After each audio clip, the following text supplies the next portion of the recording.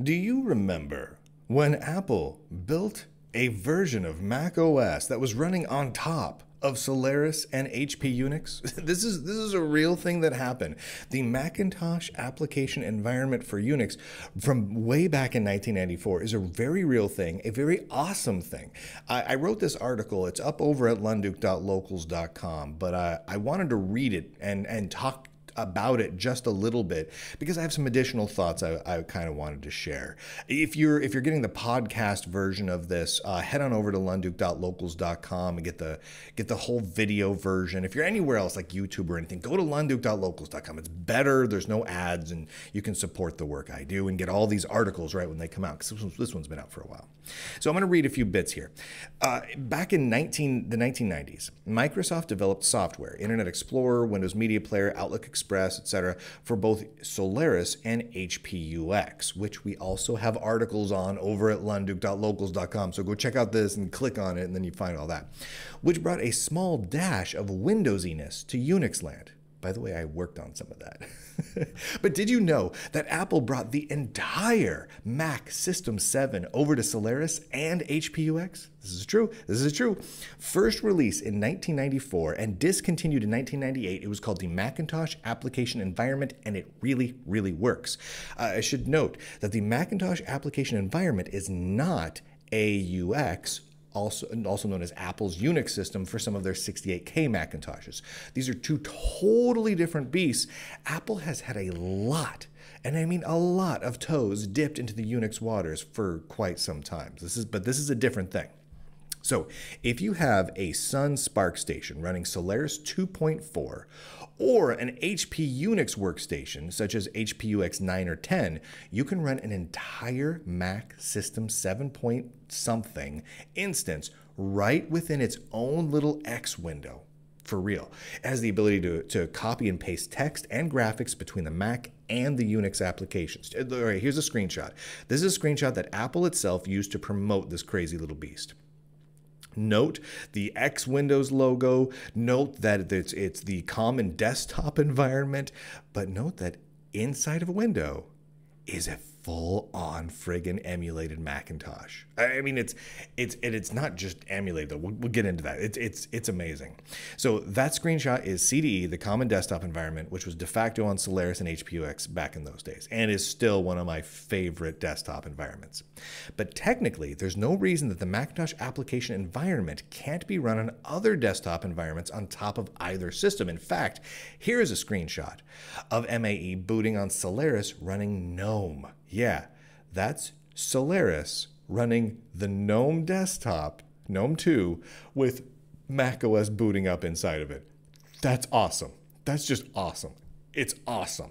So that was just, that blows my mind. I love it so much. Before we go any further, we need to take a detour over to apple.com for a minute. And I'm not talking about apple.com nowadays. I'm talking apple.com from back when the final version of the Macintosh application environment was released in 1997. And not really apple.com per se, but mae.apple.com. And here, I'm going to show you the screenshot of it because this is serious. This is what that website, that beautiful, glorious website looked like. I'm going to slowly scroll down. If you're listening to the podcast, you are missing out on all the amazingness. Go look at the video at lunduke.locals.com. Here we go. We're going to scroll. Okay, there's a monitor with a rainbow coming out of it. Cool. Apple colors. Macintosh application environment.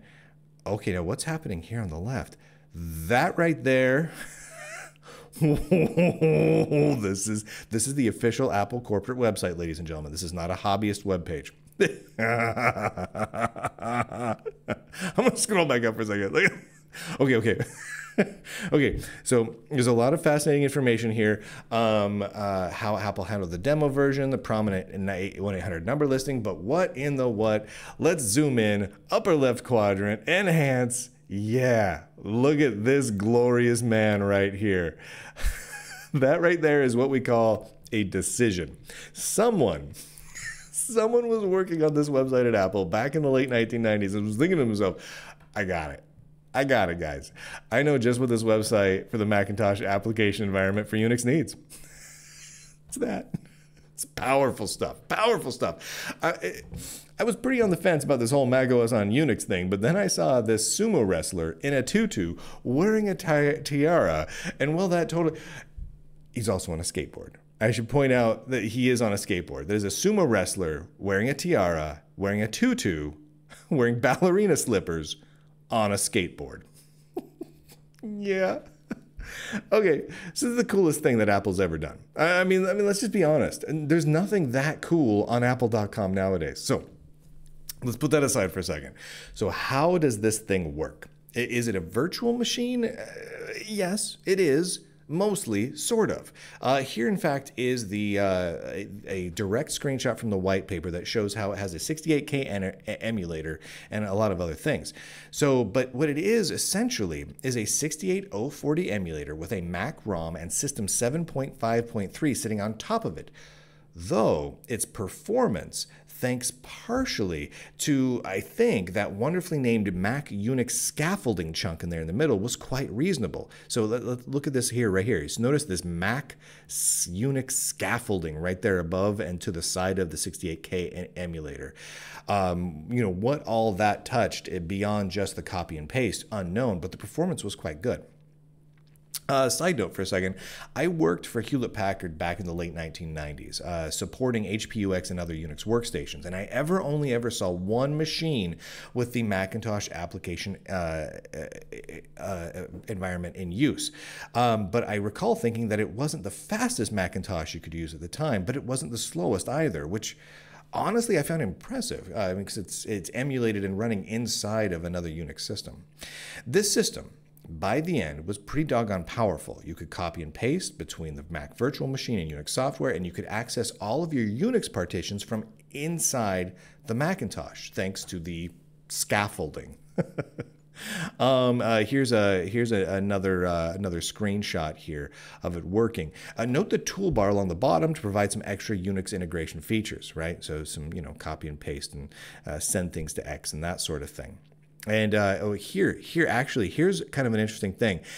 A detailed breakdown of memory usage, right? This is from their documentation. It actually lists the different pieces and parts of this and how much RAM it used. The native code and data, 4.25 megabytes, the scaffolding and code for the 68040, 1.5 megabytes, the macOS ROM code, 2 megabytes, the macOS system code, application code, and data, 16 megabytes, but you can make it more. The graphics buffer was 0.3 megabytes, using a total of 24 megs. And you could up it quite a bit more, and you could actually make the system code, or the Mac environment, use as little as 8 megs if you really wanted to shrink it down. Now, how awesome would it be if software nowadays shipped with details about memory usage like that? We use this many megabytes for code over here, and this many megabytes for the graphics, but that should be a thing. I'm just saying that's awesome. Also, only 24 megabytes of RAM in total. The 1990s were awesome. I'm sorry, that was awesome. Now, supposedly, even Apple Talk worked.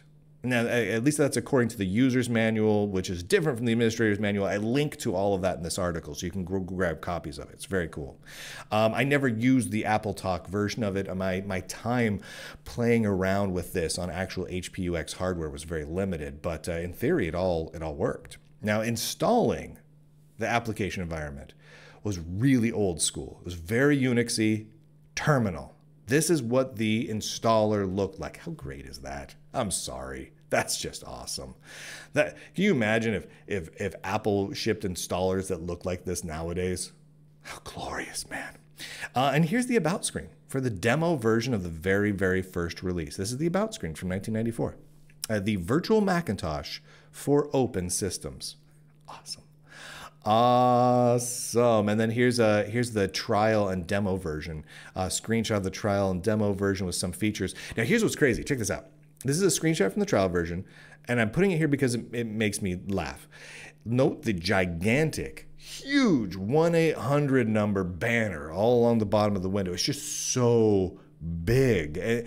And simply seeing the 1-800 number on a screen in an application window is kind of jarring, right? Like, you don't expect to see that nowadays. Like normally you just have like a link and you click it and you go to a website and order it. But instead you could send an email to someone to talk to an Apple representative, or you dial this 1-800 number and dial one particular extension. Weird, right? Like, it just brings you back to the 90s. Here's another screenshot, a very colorful screenshot with the Macintosh Application Environment 2.0 running, and just fantastic. And here's something worth pondering on. This was back in 1994. In context, here are other things that came to pass and were released in 1994. Linux hit version 1.0. At a time when Linux was just hitting 1.0, you could get an HPUX or Solaris machine running a full version of macOS inside of it with decent performance. And Windows 95 was not out yet, which means Windows 3.1 was the king of Windows. And yet here we have what, in my opinion, might almost be the epitome of 1994 awesome computing desktop technology. You have a full, powerful Solaris or HPUX Unix workstation with a fully, tightly integrated with scaffolding Macintosh environment to run all your Mac software and games, right? And you couldn't do anything this massively powerful and cool on either Linux or Windows at this point. I mean, yes, Linux at 1.0 did have a lot going for it. And Windows 3.1, it was a powerful system, whether, many people want to think it was or not. But, I mean, HPUX or Solaris plus full Macintosh System 7, I'm sorry, that's rad. The idea of being able to do that is pretty amazing. Oh, and here's a quick little screenshot that I think was interesting. I also linked to it, so you can go check it out as well. There was a time when Apple had mailing lists. That right there is a screenshot of the Macintosh Application Environment user lists that people could just be part of and send questions to and help people out. And Apple published the full archives for these mailing lists for people to search. I'm going to tell you right now, it was a very different time at Apple. Apple was a wildly, wildly different company back then. Not just was their hardware infinitely more upgradable and repairable than it is nowadays, but they had several Unix projects going on at the time and multiple like advanced OS projects happening. And they just were doing so many different things. It was amazing. So a couple of final parting thoughts. Number one, this is Apple making and selling and supporting running a version of the Mac operating system on non-Apple hardware, even hosted on non-Apple software, stuff they just don't do anymore. You can't put macOS on anything that doesn't have a big glowing apple on it. And number two, that sumo wrestler in the tutu, that guy is something. Let's scroll back up to that dude, because that guy is awesome. Look at that. Look. Ballerina slippers, skateboard, something around his knees, tutu, tiara. They chose this. Corporate chose this to put it on the website. That's what we're going to use to promote our OS running on Unix. It's pretty rad. It's pretty rad. All right, everybody. If you are not currently subscribed over at lunduke.locals.com, you are missing out on all this stuff. Articles galore, podcasts, videos, all the good stuff. Go to lunduke.com. All the links are there. You can get deals where you can subscribe to all of my sites all at once. You can do monthly or yearly deals to save some money. It's fantastic. Go over there, get all of that stuff. There's no ads. There's no sponsorship. There's no big tech money or influence in any way. There's no trolls. And over at lunduke.locals.com, there is no politics at all. I have a separate site because I'm a man, I'm a human, I'm a red-blooded American, and I have political ideas. But I do not put them on lunduke.locals.com. Do occasionally I share them on YouTube? Yes, I do. Do occasionally I put them, do all the time, almost every day, do I put them on conservativenerds.locals.com? Yes, I do. But if you don't like my politics, or you want to ignore my politics, or you just don't care to talk about politics on the internet, I don't blame you.